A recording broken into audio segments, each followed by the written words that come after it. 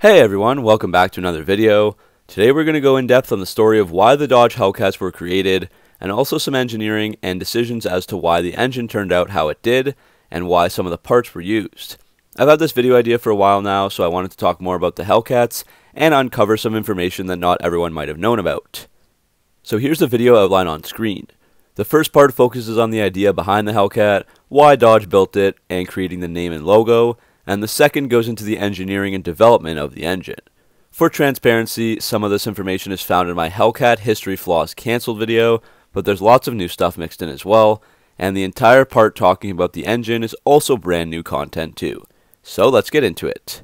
One of the people most responsible for the Hellcat existing would be Chris Cowland. Cowland was born in Cambridgeshire, England, and he would work his way up to be the Director of Advanced and SRT Powertrain for Fiat Chrysler.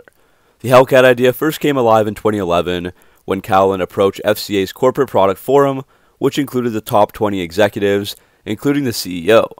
Cowland talked about this, saying, quote, "You can bring any idea to the product forum. If you can make a business plan, you can plead your case," end quote. The original target was 600 horsepower to make the most powerful muscle car, which would have surpassed Ford's Shelby GT500 Mustang. But word then got out that Ford was also developing a Mustang engine with over 600 horsepower as well. The FCA executives did not want to develop all of this just to come in second place, so Cowland's team had to come up with a new goal of 675 horsepower.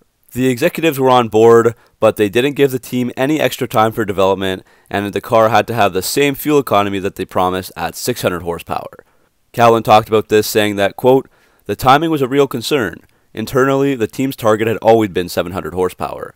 We like to over-deliver, but we expected more time," end quote. This time, everything was done in full secrecy. Some parts of the product development team did not even know the powertrain team was working on this engine. People working on one part didn't know what others working on a different part were doing. The horsepower tests were verified by the Society of Automotive Engineers, but the numbers were never released within the company. Cowland said it best, quote, "We built it because we could. We wanted to make a statement and move the brand forward," end quote. Cowland was also proud that the Hellcat engines can run at max power for long periods of time. Some automakers protect their engines with software that reduces output after 10 to 30 seconds at maximum power, but Cowland said, quote, "Our requirement was 20 minutes of track time at full rated output. You can make drag strip run after drag strip run with no deterioration in performance," end quote. At the time, the current Dodge CEO Tim Kuniskis was the head of FCA's passenger car brands in North America. He also talked about the Hellcat representing who Dodge was and overcoming every obstacle to make the best version of the Charger and Challenger that they could. Of course, this new creation would need a name.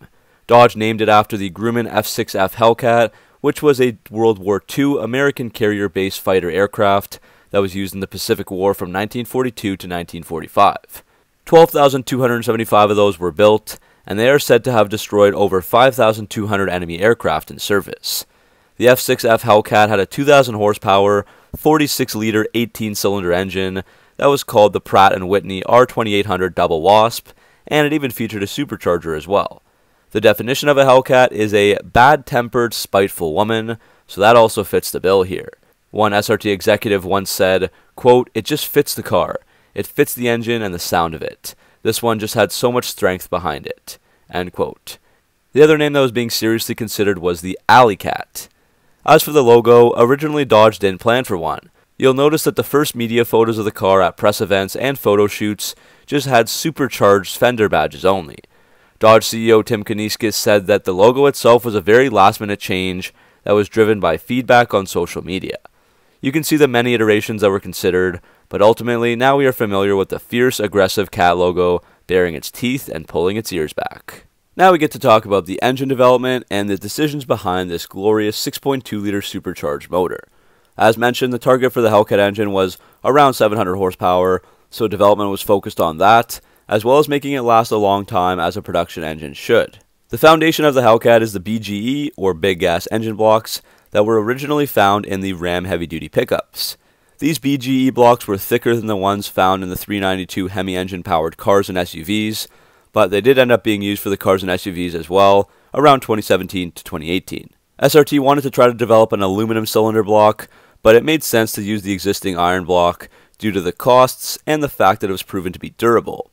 Greg Black, who was the chief engineer on the Hellcat Hemi, talked about this, saying, quote, We already had a 6.4 liter block with a high duty cycle developed for trucks. We knew the strength of that block had been upgraded for that program. It made sense to leverage hardware already available." End quote. Another issue with aluminum was the high cylinder pressures, as computer modeling projected 1600 psi of cylinder pressure here. Black says that the extra stiffness of the iron helped to prevent distortion under the high cylinder pressures. The block was painted Hemi orange for the Hellcats, unlike in the Ram trucks at the time. As for the huge upgrades in power over a 6.4, 707 horsepower, and 650 pound-feet of torque in the 2015 Hellcats, the SRT team had to make some changes to strengthen the engine. They had to build a new dyno for testing, because none of the existing lab facilities were capable of handling that much power. One key difference was a 3.58-inch forged steel crank, as opposed to the 3.72-inch in the 6.4-liter Hemi. This crank has hardened bearing surfaces as well, unlike any other Chrysler product. Black talked about how less cross-sectional area made a big difference in the strength and stiffness of the crank, so that's why a switch was made from the 3.72-inch. The Hellcat uses powder forged connecting rods like other Chrysler engines, but the metallic compound was upgraded. Forged aluminum pistons were unique to the Hellcat, which has a 9.5 to 1 compression ratio, compared to 10.9 to 1 in the 392. The second and oil rings are direct carryover from the 6.4-liter Hemi engine, but the first compression ring features a PVD coating. Piston skirts are graphite coated, and the piston pin is DLC coated. The cylinder head port shapes and sizes carry over from the 6.4-liter Hemi, but of course there were changes in order to accommodate for the supercharger and the other mounting points. The Hellcat heads are cast with upgraded 356 aluminum over 319. The supercharged 6.2-liter Hemi engine uses the same free-flowing exhaust manifolds that are found on the 6.4-liter Hemi, and Black basically said that those were good enough to use on this engine as well. As for the supercharger, SRT engineers tested with several suppliers before they settled on working with IHI Turbo America.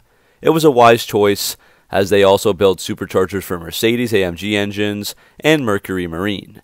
The air catcher inlet port helps to draw air to a massive 8-liter airbox, which then goes through a 92mm throttle body, which was the largest Chrysler had ever put on a vehicle. Black talked about some of the supercharger developments, saying, quote, "We were able to get more boost with less belt energy and less temperature increase. That means there's a smaller load on the intercooler system. We designed the airflow path in the plenum to separate and direct the flow to two banks. On top are large radii pulling the flow forward." End quote. A huge part of making over 700 horsepower is the 11.6 pounds of boost that's generated by the Hellcats. As for that boost, it is controlled with an electronically operated bypass valve instead of vacuum operated. This bypass valve had to have the same precision control as the throttle body, so the SRT engineers adapted the throttle body from a Tiger Shark engine to serve as that bypass valve. Black talked about the bypass being there, so they weren't creating boost when it wasn't wanted.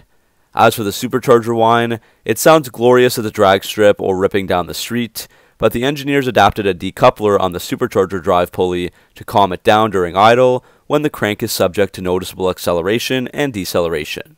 Engineers also had some other tricks up their sleeve between the throttle body and the bypass positions that minimized the supercharger whine when it wasn't desired. Due to the other additions in the engine, the development team didn't have to push the cam events quite hard, as evidenced by the fact that the Hellcat valve lifts were less than the 6.4-liter Hemi, 14.25mm for the intake and 14mm for the exhaust on the Hellcat, compared to 14.5mm for the intake and 13.6mm for the exhaust on the 392. The camshaft can be phased to move the torque curve slightly or improve emissions, but the change in advance or retard is not independent for the intake and exhaust valves. There was talk about using a cam-in-cam to provide independent control of those valves, similar to tech found in the Viper V10 engine, but Black said that, quote, "We were able to meet the goals set out for the program without going to that technology." End quote. Another improvement was found in the exhaust valves, as they were made of upgraded material to handle hotter temperatures. But much of the rest of the valve train was a direct carryover from the 6.4-liter. Finally, to talk about a few other upgrades that the engineers decided were needed, SRT used larger fuel injectors that flow 41.13 pounds an hour at 58 psi, rather than those in the 6.4-liter that flow 26.89 pounds an hour, also at 58 psi. SRT also developed a variable fuel pressure system with a pulse width modulated in-tank fuel pump. The Hellcat fuel pump flows 500 pounds an hour, way more than 317 pounds an hour in the 392 Hemi. The engineers wanted better lubrication as well, so they used a high-flow oil pump and individual piston squirters and an engine oil cooler for the Hellcat specific 0W40 Pennzoil synthetic oil. The Hellcat engines were built at the Saltillo, Mexico plant, and each engine got a 42-minute dyno shakedown before being shipped off to the Brampton assembly plant to be put in the cars. So that's it for this video. Hopefully you enjoyed checking out the origins of the Hellcat and how the car and this engine came to be. If you want to see another video like this, I can do something similar for the Dodge Demon. Thanks for watching, make sure to like and subscribe for all your Mopar content, and I'll see you in the next video.